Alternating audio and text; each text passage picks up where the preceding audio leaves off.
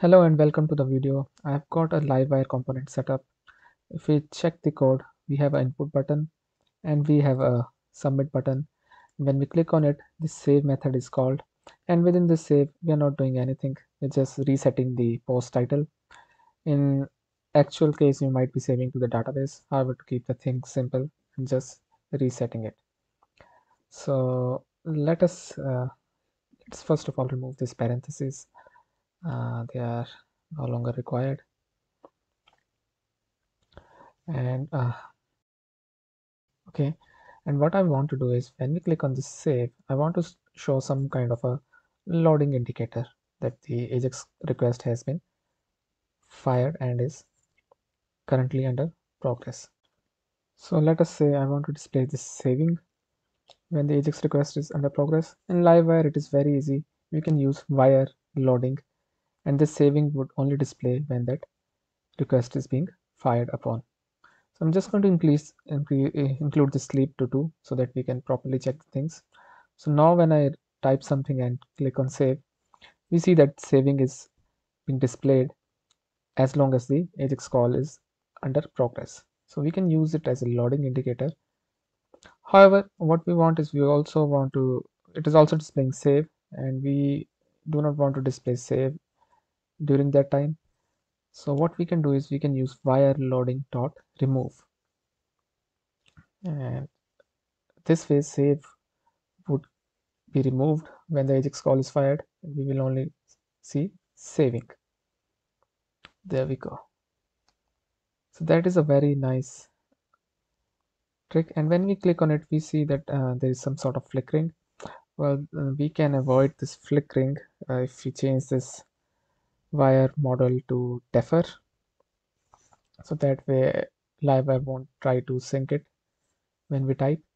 So now when we type, that flickering is gone, and when we click on save, it changes to saving, and then when this method is completed, it changes back to save. So this is how I want to display all my buttons. And another thing that we need to be careful, it is a good practice to include wire target equal to the name of the method that is called, so which is in this case is save. So we are going to include it in both the buttons. This way, if there are multiple Ajax call or multiple components on one page, this wire loading would check whether to remove this button or not. So this save should match the wire target. All right, now it is still working fine, as you can see. However, if I check my code, there's a lot of code just to include the loading indicator, and I want to make it simpler. So what we are going to do is we are going to open this button component.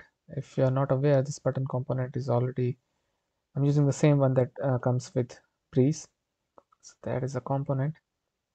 I want to make some changes to this component so that we can simplify the things.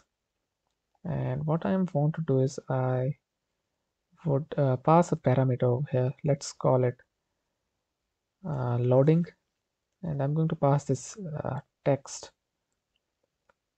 So loading, and I'm going to pass the text as saving. All right, and within this component, I'm going to include the props as loading.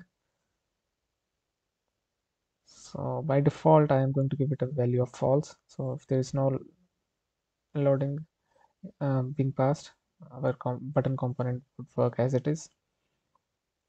Now when this loading component is passed and we have the wire target like this, I want to display this loading indicator. So first thing we need to do is we need to read the value of this wire click. So in Laravel we can do so using attributes wire click and then the value. So if we check this over here, we get this save. This save is same as the name of the method that we are calling over here. So now that we can read that method, what we want to do is we're going to check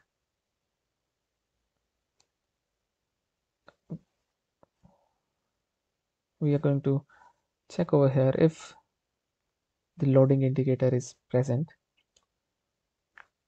that we can do using $loading. And we have this wire target, which I'm going to save into a target variable. If both of these are present, then we want to display the loading indicator, else we just want to display what has been passed in the slot. So within this if, we would have what we have written over here. I'm just going to copy it and paste over here. We want to make it dynamic, so this save would be the slot, and this saving would be the loading indicator, and the save method that is being called, this would be the $target variable that we have defined. All right, now that is dynamic. Let's test this one out. We can just remove everything from here and just pass the slot, which is safe. Let's test this out. We can remove this save because it is no longer required. And there we go. Now if I type something and click on save, we get the saving, and as soon as the Ajax call is finished, that saving is gone. So this way we can easily use our loading indicator. If we remove this loading indicator, it would behave the same way as it was working before. So our button component is able to accept this loading indicator as an optional parameter. So this way you can use this loading indicator wherever you want within your application and give a nice UI effect to your users. Hope you have enjoyed. Thanks for watching.